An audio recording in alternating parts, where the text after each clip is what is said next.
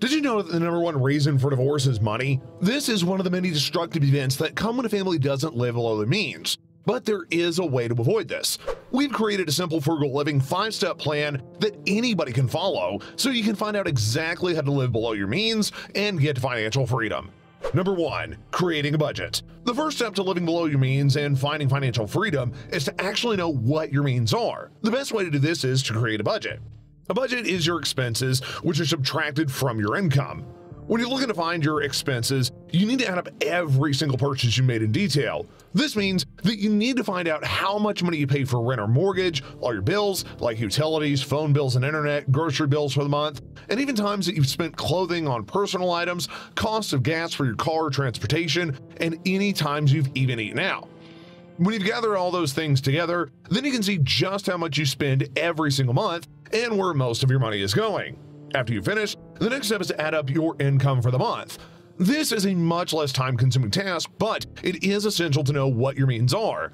Your means are based upon the income that you bring in every month. To find out if you're living below your means, you then subtract your expenses from your income, and if that number ends up being a negative, then you're spending more than your means allow. If the number is a positive one, then you're spending below your means. But what if you are barely spending below your means and want to find frugal living tips to be more comfortable?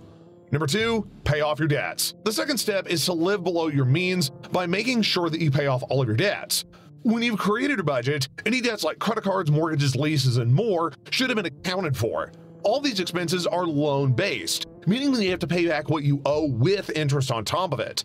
This is the most debilitating expense for any family looking to live below their means, which is why it's most important to pay them off first. If you're looking for an effective way to be able to divide your finances focusing on debt, then think of using the 50-20-30 rule, where 50% of your income is for general necessities, bills, rent, groceries, etc., 20% for debt payment, and 30% for personal means.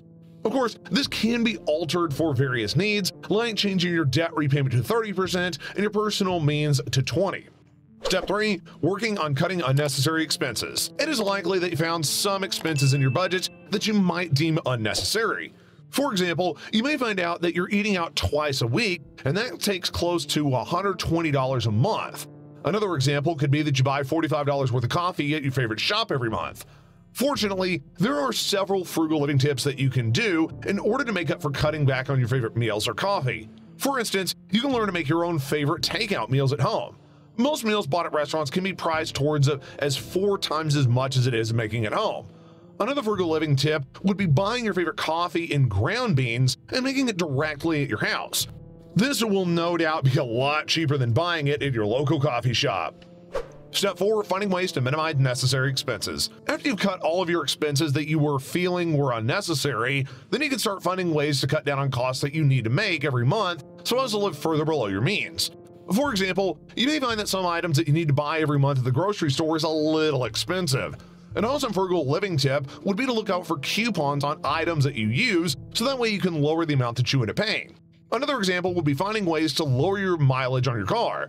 For starters, if your workplace is close enough, then try walking or riding a bike to work.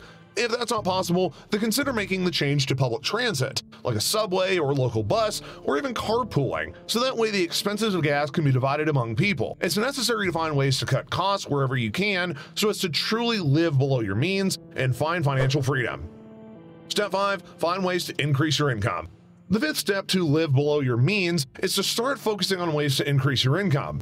After you've completed the first 4 steps and you're looking to get an extra edge on your financial freedom, then finding ways to bring in more money is the next best step to take. The simplest and most effective way to be able to increase your income is to start working on different income streams. One way to do this would be to start investing your money through a broker.